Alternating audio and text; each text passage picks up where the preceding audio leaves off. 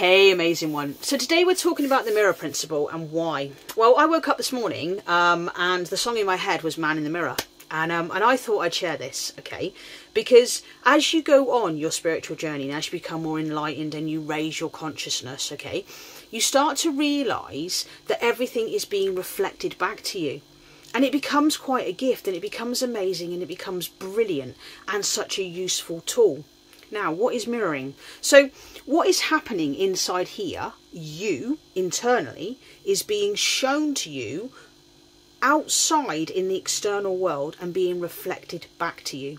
Now, recently on TikTok, there was that whole mirror thing where people were holding like a candy with a bit of paper and people were like, how does the mirror know that's behind it? It's from how you view it.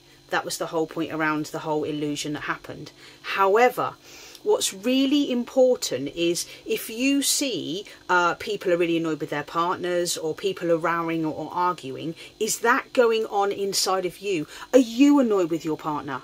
Okay, if you're doing inner child work, you'll find people around you are also doing inner child work. Or if you need to heal your inner child, you will see unhealed, wounded inner children all around you, because that is what is being reflected back to you.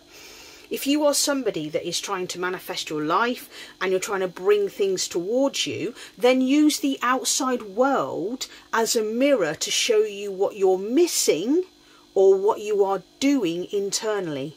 I.e., if you are somebody that actively practices a lot of self-love, spends a lot of time on yourself, etc., social media posts, videos, everything on YouTube will reflect everything back to you of what you are doing inside.